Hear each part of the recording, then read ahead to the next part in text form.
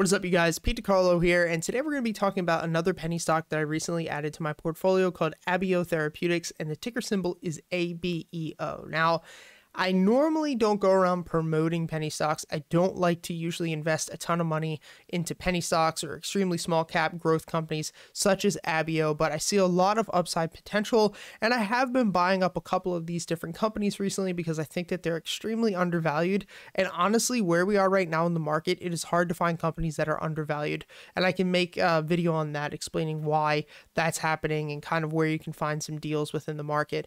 But Abeo is one that I came across. We're going to do a brief little breakdown explanation of kind of what they do in this video. I am going to link their investor presentation. If you are going to take a position in this company, I highly recommend you go take a look at it. We don't have enough time to break down this company in detail, but because I did just purchase this and because it's up 15% today, I figured I would want to share it with you guys because a lot of people are asking about it. So before we get into this, hit the like button, subscribe to this channel.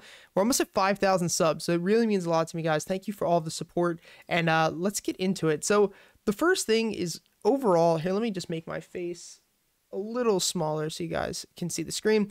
Now, overall, I usually tell people not to go ahead and invest in a ton of penny stocks or a ton of risky, extremely small growth extremely small growth and small cap stocks, essentially because, well, let's backtrack, especially if you're older, right? If you're younger, like I'm 32, I'll be 32 in a couple of weeks. Overall, investing in these more risky endeavors is not that big of a deal, because if you were to lose all of your money, even if it's $20,000, $30,000, $40,000, which I hope that doesn't happen to you guys, but even if I were to lose all of my money, at the end of the day, it's not that big of a deal. I can completely rebuild everything that I've saved, everything that I've invested. I can get all of that back. That's really not a problem to me. When it becomes a problem is if you're, for instance, like, 55, 65, you're thinking about retiring soon. You should have, personally, I think about 30, 40% of your money probably in bonds, even though you're not going to get huge returns, but something safer, or at least a well-diversified long-term, blue chip portfolio. Because if you lose everything you have at the age of like 60, 65, like you're screwed, unfortunately. You might not be able to retire. Now, remember, I am not a financial advisor. I did not go to school for this. This is just what works for me. I have been investing in the market full time for the past 7 years, living off of the market. I have 500 students. So I am well accredited when it comes to experience, but I am not a financial advisor. But the ticker we're going to be talking about today is ABEO, or Abeo Therapeutics. If I'm saying that wrong, please somebody tell me down in the comment section. But at the end of the day, this is a company that I think is extremely undervalued. If we take a look, let me move my face so it's a little bit easier for you guys to see. If we take a look, right now they are trading at about $2.34 a share. They're up 15% today, which is pretty huge. A company like this is going to have huge fluctuations. So if you're not a fan of volatility, you're probably going to want to skip this one over. You can see that the fair value that Morningstar has, which these ratings are a little, they're not perfect, but the fair value is $2.82. I've looked around at a lot of other analyst expectations, and like the cheapest that a lot of people are saying the fair value is for Abeo is around $3. Overall, their 1-star price is $9.17, which means that's personally where they would be like, the stock is not worth it. And I agree with it personally. We'll get to my target of where I'm going to sell. It's nowhere near that. However, their 5-star price is like 87 cents and below. But overall, this company is a therapeutics company that works with a lot of different rare, life-threatening genetic diseases. And they do a lot of like gene therapy. So you can do a full breakdown. We're going to go over their PowerPoint presentation a little bit. This is everything that they have in the pipeline. Sorry, somebody's calling me. This is everything that they have in the pipeline as of right now.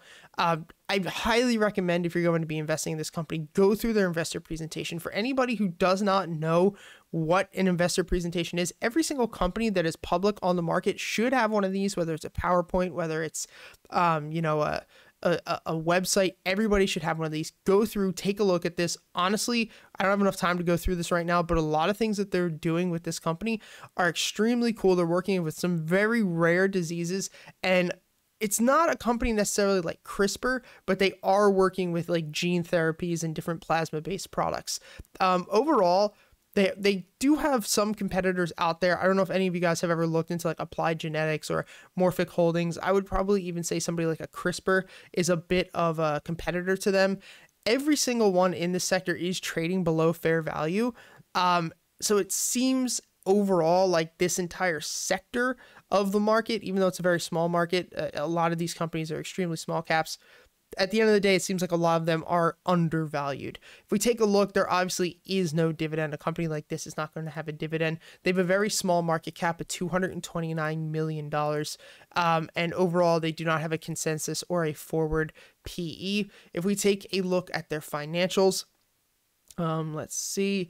You're going to see not crazy numbers. The past trailing 12 months, they've done $7 million in revenue, which is really absolutely nothing. Operating income is a loss of $50 million, and their net income is a loss of $84 million. So this company is burning money. They're burning cash right now. And when you have a company that is this small, that is working in therapeutics, they are always going to burn cash to like nobody's extent. So if one little hiccup happens within this company, and I'll be completely honest with you, there's a huge chance that this company could go to zero, which is why we'll explain my position. I don't have a huge amount of money in this, but this is why I'm investing accordingly, and I'll give my exact breakdown of what I'm planning to do.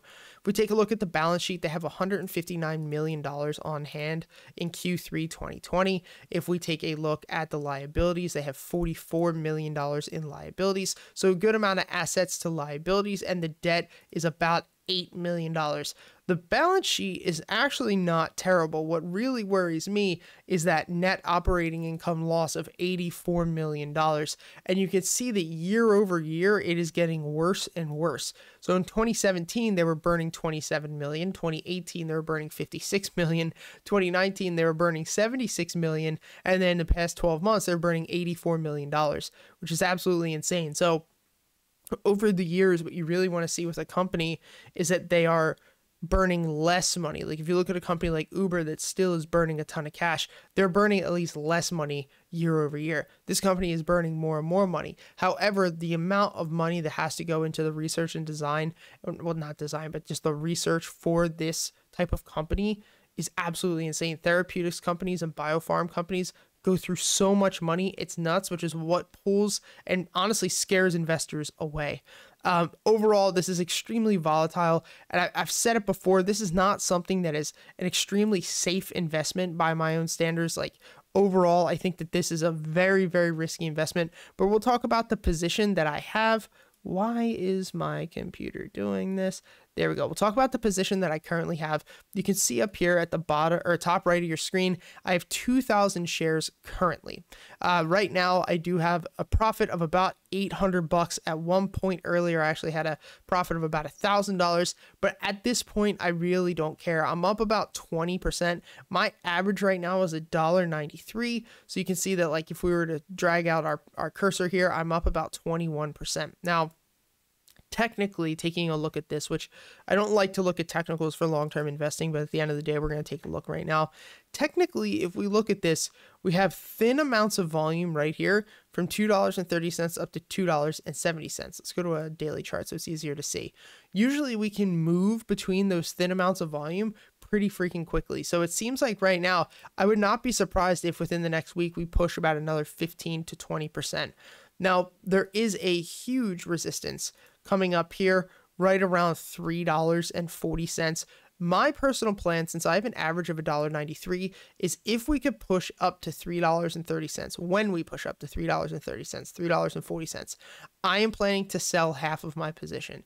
So my goal is once I can get a 70, 80, 100% return on my money, I plan to sell my initial shares that I purchased, get all of my principal back, and then ride the free shares for the rest of my life, or at least the next 5 or 10 years. This way, if the stock tanks and goes to zero, at the end of the day, I didn't lose any money because it's all profits. I don't plan to carry a $8,000, $10,000, $12,000 position. Right now, I have about $4,000 in it. If we could push up another, 80, 100%, I'd have 8 grand. I'll take my 4 out, put the other 4 back. So at the end of the day, guys, do your research, take a look at this. This video is not made to like break down every aspect of the company, but kind of to bring it to your attention and see if it's something that you're potentially interested in investing in.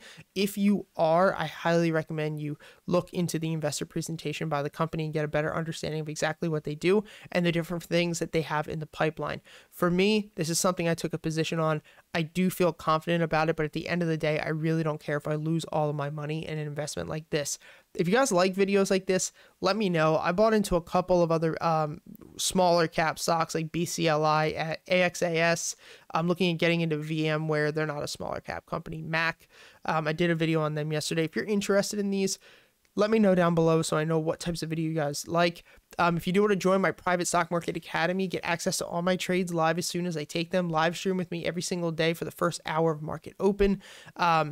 Live stream, like I said, with me and the team. You get access to our Discord with 490 members, and you also get access to 60 hours of courses and lectures that will teach you everything from the absolute basics to everything that I know. Like I said before, I've been living off the market for the past 7 years, and I fortunately have been able to do what 90% of people are unable to do. So thank you guys for all of the support. Hit the like button, subscribe to this channel, and I will see you guys next time.